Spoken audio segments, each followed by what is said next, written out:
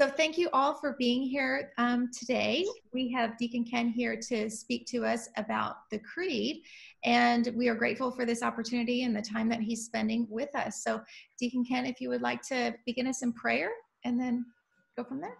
I will do, and welcome everybody. I'm so glad to be here, and welcome to the volunteers, and thank you for all you're doing, and welcome to the parents and your willingness to teach your kids the faith to the best of your ability, and that means so much. It really does. And so let's begin with a prayer.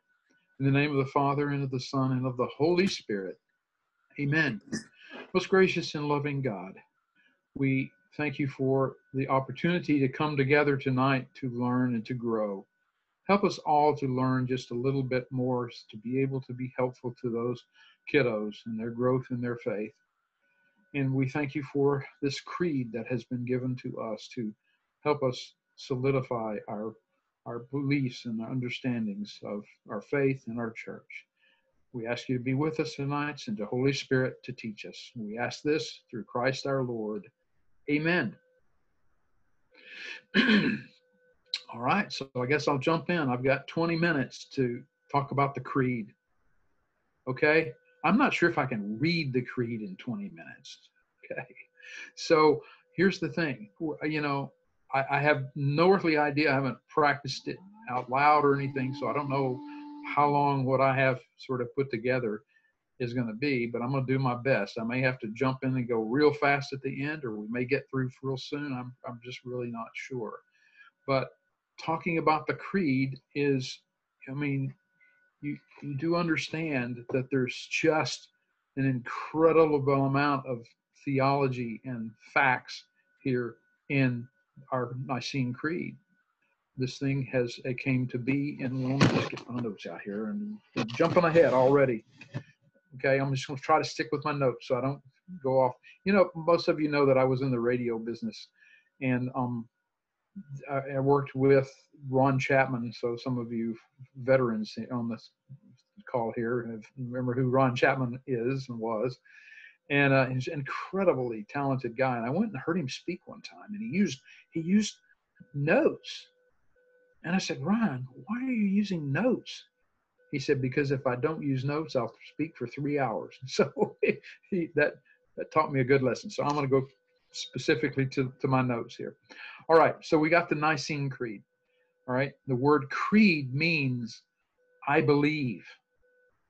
All right, in the Catechism of the Catholic Church, and I hope you all have a copy of this.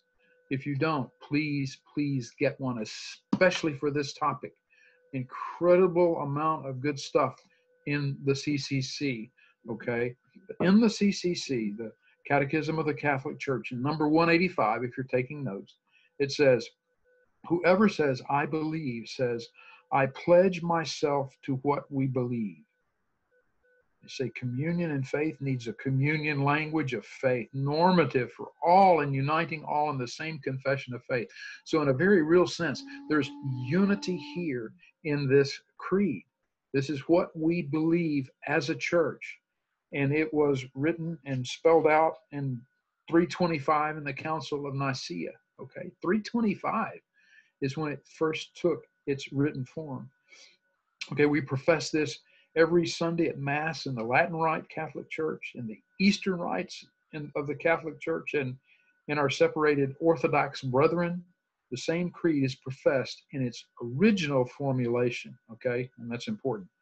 The only difference between the creed of the East and the West is a later addition of the phrase, and the Son, to the paragraph on the procession of the Holy Spirit. Remember, unfortunately, this disagreement has really caused some difficulty and division in the churches.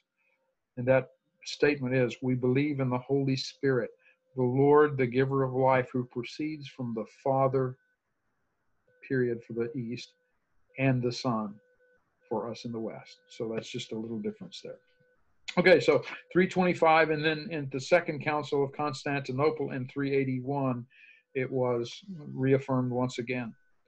Okay, and it's preserved the faithful and the variety of heresies for now over, 1,700 years or whatever it is. So to understand this is what is really to understand what we believe as Catholics. And what I just said in the notes here is very important. Virtually every sentence, every statement is some kind of refutation, refuting some kind of heresy. So that, in other words, in the early church, there was, everything went this way about what everybody was believing. And they were trying to really, really make it very concise as to what we believe. So truly, let's just take a little walk through the creed. And again, I'm going to go as fast as I can here. But it's very important to understand that we're jumping in here into an endless depth.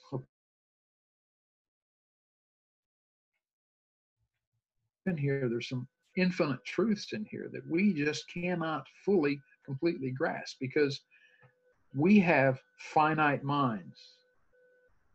And some of this is infinite truths, and we try and we've done our best to define over all of these years, but it's impossible sometimes to define an infinite truth, isn't it? You ever tried? You ever thought about that? Our finite brains cannot fully grasp an totally infinite truth because there's always one more thing. So let's start out. Part one, God the Father. We start with God the Father. I believe in one God, the Father Almighty, maker of heaven and earth, of all things visible and invisible. In the CCC number 200, I'm going to read that because it's really important.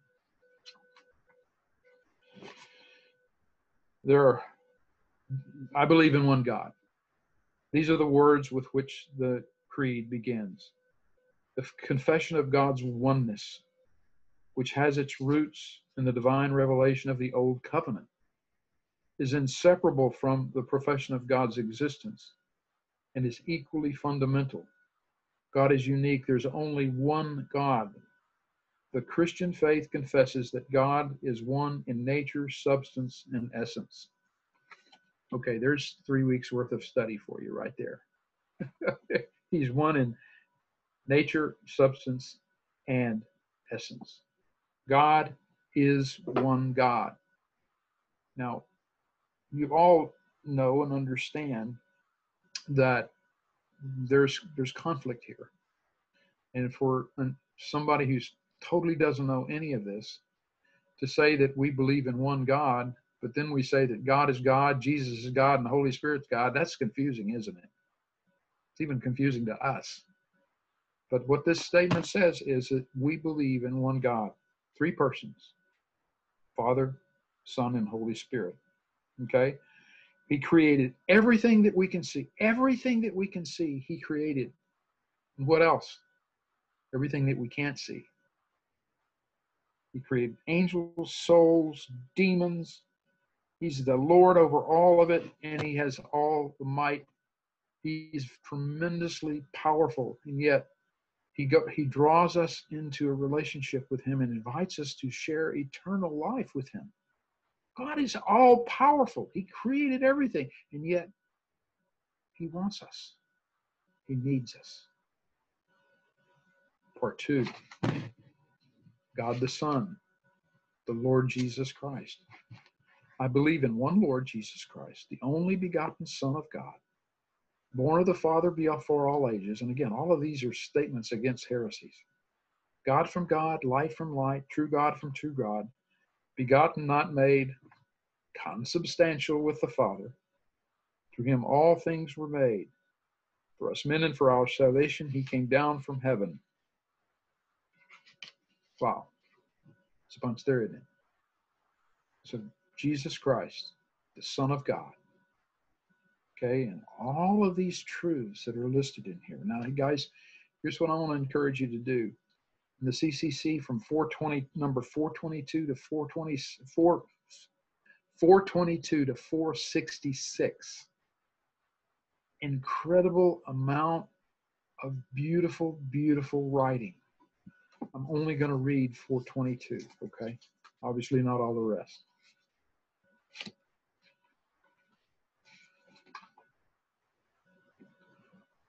But when the time had fully come, God sent forth his Son, born of a woman, born under the law, to redeem those who were under the law, so that we might receive adoption as sons. That's from Scripture. This is the gospel of Jesus Christ, the Son of God. Scripture. God has visited his people. He has fulfilled the promise he made to Abraham and his descendants. He acted far beyond all expectations. He sent his own beloved Son. So here we have a beautiful explanation. The second person of the Blessed Trinity is the Word of God.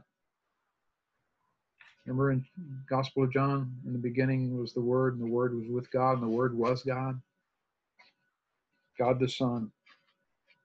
And so Jesus Christ proceeds from the Father. He was born, not begotten. Born and begotten, not made. He was not made. He wasn't made born like any other person. He was begotten of the Father. It's a mystery. Very difficult to understand. Much ink has been spilled over the centuries and many arguments and so forth. How Jesus can be both God and man. How can that be? We can kind of see, okay, God's God, he's up there in heaven. But how can Jesus be God? But he's fully God, he's eternal. The Council Fathers went to great length to combat the Arian heresy, which claimed that Jesus was created, not truly God. But we believe he's fully God and fully man. Another really neat point here is God reveals to us in Genesis, God speaks in order to create. How did he create the world? Somebody? How did he come down here and just start rolling up dirt? Did he say it? He spoke it. He spoke it. Let there be light. And there was light. So God's so powerful. He does that. All right, part 3. I'm going as fast as I can. The incarnation of the Virgin Mary. And so we have the line, and by the Holy Spirit was incarnate of the Virgin Mary and became man. CCC 484 to 511. All right, Mary made the free choice. By the power of the Holy Spirit, the Word of God took flesh. He came into this world. By the power of the Spirit, he was born thanks to the yes of Mary. And if you've ever heard the beautiful prayer that we deacons get to pray when we're beginning the Eucharist, and we're preparing the cup for the priest, when we pray this prayer, we put a couple of drops of water in the cup. What does that represent? What do we got? You ever known why we do that?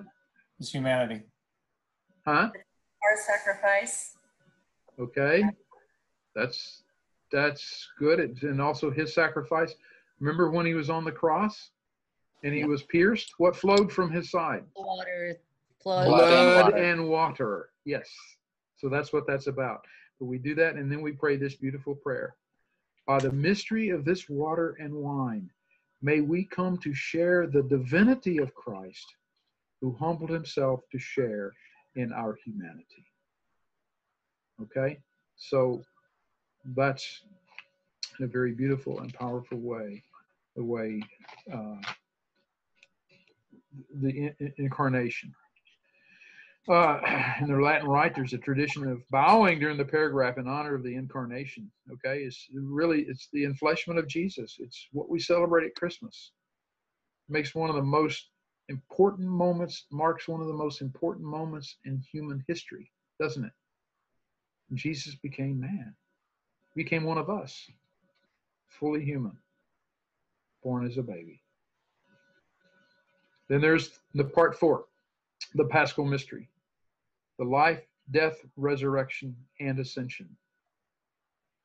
For our sake, he was crucified under Pontius Pilate. He suffered death and was buried. He rose again on the 3rd day in accordance with the Scriptures. He ascended into heaven and is seated at the right hand of the Father. He will come again in glory to judge the living and the dead, and his kingdom will have no end. Okay, this is directly connected to the previous one. This paragraph is directly connected to Mary's and him becoming human. He became man in order to accomplish the work of what? Of salvation. He came to introduce to us, to show us who the Father really was. He came to bring us salvation.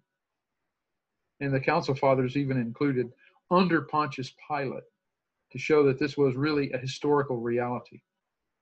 In other words, they didn't just say in some period in time. They said under Pontius Pilate. So it really happened. 40 days after rising from the dead, he lifted himself up into heaven. What do we call that? Class? The ascension. The ascension. Can you imagine being those disciples and standing there and going, whoa, where did he go? Look, there he is up in the sky. Okay, now, let me just give you a little note here. Just FYI. Jesus ascended into heaven.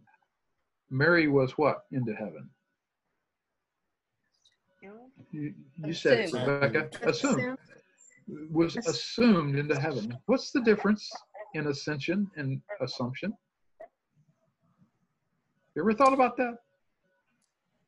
Maybe Jesus, by his own power, ascended into heaven. Not maybe. And, did. Definitely. That's exactly right. Definitely ascended into heaven. And Mary, by the power of the Holy Spirit, was assumed into heaven. That's exactly right. That's exactly right. Yep. It's beautiful. Jesus did it on his own, basically. He went up. All right. So, all right. Then the second coming, and the passing away of the old heaven and the old earth, and the establishing of the new kingdom. All right. Part 5, the Holy Spirit. I believe in the Holy Spirit, the giver of life, who proceeds from the Father and the Son, who with the Father and the Son is adored and glorified, who has spoken through the prophets. In 687 to 688 is a discussion of the Holy Spirit. I believe in the Holy Spirit. No one comprehends the thoughts of God except the Spirit of God. Now, God's Spirit, who reveals God, makes known to us in Christ his word, his living utterance. But the Spirit does not speak of himself. The Spirit who has spoken through the prophets makes us hear the Father's word, but we do not hear the Spirit himself. We know him only in the movements by which he reveals the word to us and disposes us to welcome him in faith. The Spirit of truth who unveils Christ to us will not speak on his own. Such properly divine self-effacement explains why the world cannot receive him, because it neither sees him nor knows him. While those who believe in Christ know the Spirit because he dwells within. All right, so that's the Holy Spirit comes. We believe in God in 3 persons, one God in 3 persons.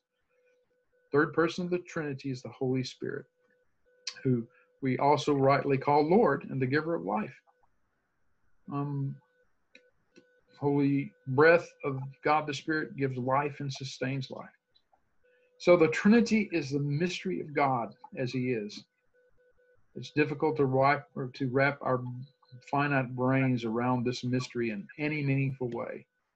Our metaphors are usually material, okay? We try to explain it. And how do we explain the mystery of the Trinity? To the best of our ability, we use stuff that we know and recognize, right? You've heard the 3-leaf clover. Have you heard that? Right? You've got one clover with 3 leaves. Well, it's one clover, but it's 3 separate leaves. That's one explanation. Another one is talking about different states of water. We got ice, you got liquid, you got vapor, right? They're all water, but they're 3 different things here. Those are all fall short. God is 3 persons. One God, 3 persons. I'm getting close. Am I okay? Time? Yep. All right. I'm wrapping up. And I believe in one holy Catholic and Apostolic Church. I confess one baptism for the forgiveness of sins, and I look forward to the resurrection of the dead and the life of the world to come. CCC number 748, if you want to read that. Okay. The Church of Jesus Christ is his mystical body. Therefore, the church is holy. Even if sometimes the human beings who comprise it are not holy. The church is one because Christ is one. The church is Catholic because the church is universal. So Catholic, when it's used as a small c, means universal. I believe in one holy Catholic, little small c, and universal. That's why some people of other denominations, even not Catholic, no, Roman Catholic, can say this creed because they're saying we're one church. All right. Catholic means universal. The church is apostolic because Christ founded upon the apostles. They went out and took the belief to the world. We enter into the church through one baptism of Christ. We believe in one baptism. You know, in many churches, if you come and join their church and you were baptized in some other church, they want you to be baptized again in their church. Well, we don't believe that. We believe that if you were baptized in a legitimate baptism, which anybody know what the two primary essential things are for a legitimate baptism? Water. And the Trinity. Water and the Trinity. Exactly right. We can't baptize with a Coca-Cola. And there's only one or just a couple of churches that a couple of Pentecostal churches that baptize only in the name of Jesus. You see that in Scripture one time, but they baptize only in the name of Jesus. And we don't consider that a valid baptism. So all the rest, Methodist, Baptist, all the rest, we consider to be legitimate baptism, and we accept them. So once they come into RCIA or something, but they've been baptized in another faith, we accept that. All right, so we look forward to the life of the world to come with the Lord through our faith. And then we conclude this creed with the word, what? Amen. Amen. Amen. And that means, yes, so be it. I believe. It is the only ending of the creed that we can offer as human beings. All right? God's revealed it to us, and the best we can do is to say amen. Okay.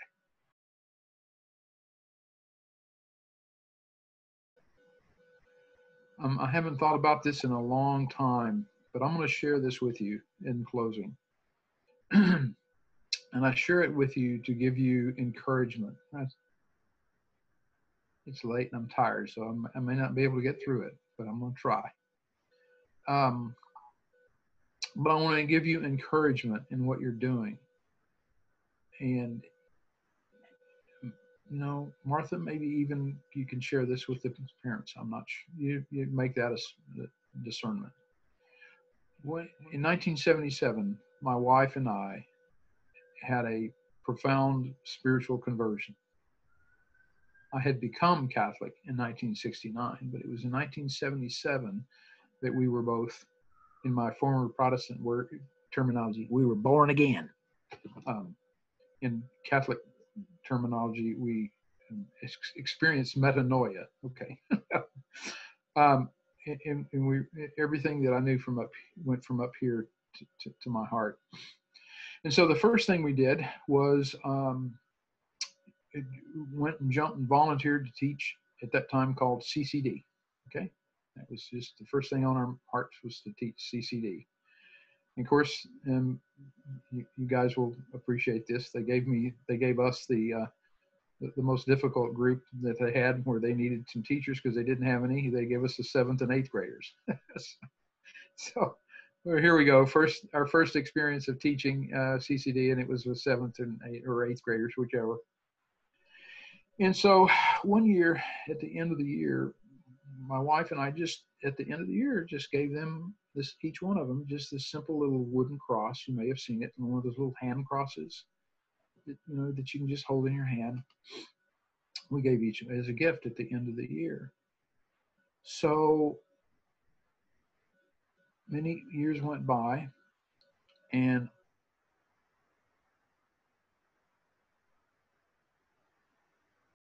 been in that class. And he told me he wanted to get together with me to share something with me. I said, okay. So I met him for lunch.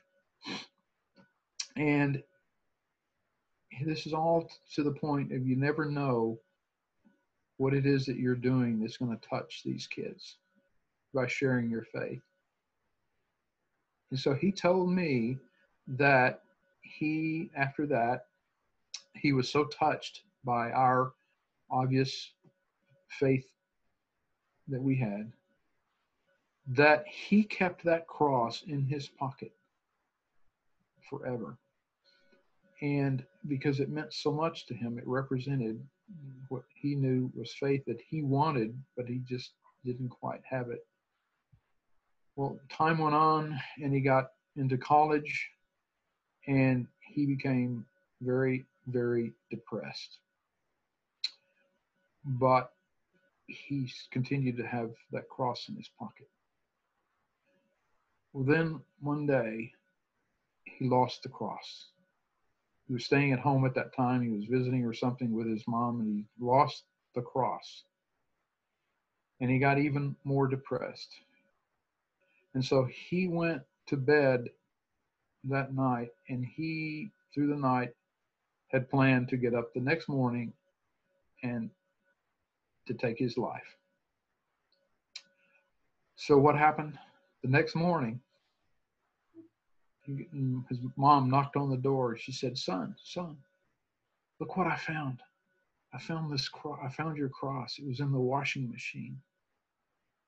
And he wanted to share with me that at that moment, that saved his life. He changed his mind.